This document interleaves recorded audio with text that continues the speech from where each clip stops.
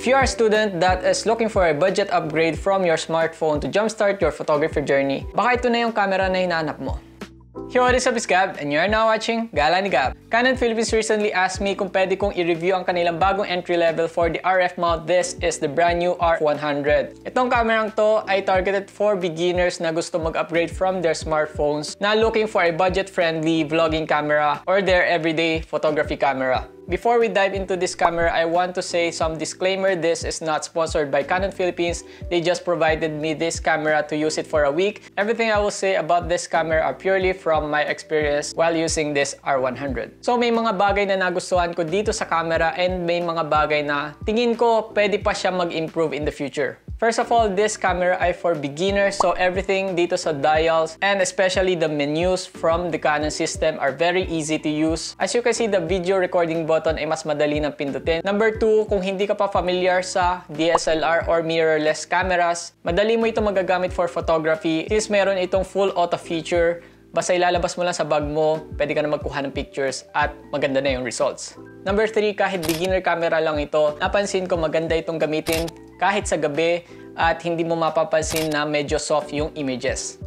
Number 4, since sobrang liit niya, the form factor, you can bring it anywhere, and alam naman natin na kapag malaki yung camera, minsan may lumalapit na guard para tanungin kung may permit ka ba o hindi. You don't have to worry with this camera. Perfect tong gamitin sa everyday uses and also sa mga biglaang gala. Pwede nyo dalhin ito nang hindi kayo mag-worry. If gusto nyo makita yung sample photos, ilalagay ko din dito sa video na ito para makita nyo, and more sample photos in the end of the video para makita nyo yung full details and capabilities nitong R100. Pero pag-usapan muna natin yung number 5 na nagustuhan ko sa features or upgrades from the previous cameras dito sa R100 ay this is now USB Type-C. Now for me, lahat ng gadgets ko ay USB Type-C na except dito sa aking Canon M50 na micro USB pa rin yung ginagamit. So upgrading to a USB Type-C, very convenient kung kailangan mong isaksak sa inyong laptop to transfer files. Lagi meron available na cord for this camera. Number 6 na nagustuhan ko sa feature ng kamerang to ay meron na siyang built-in eye detection autofocus, which means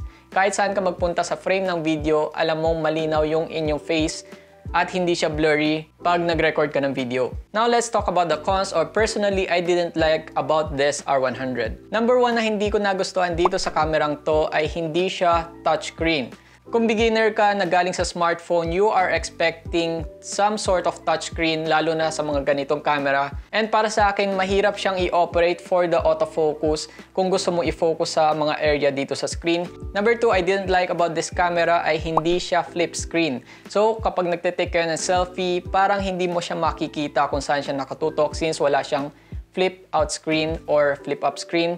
Para makita mo sarili mo, it's not possible. So sa lahat na nabanggit ko pros and cons, the price of this camera will be around 42,000. Ito ba yung camera na para sa'yo? Let me know in the comment section kung bakit. Now, kung nandito ka pa sa video ito, here are some sample footages of this R100 and sample photos na ilalabas ko now.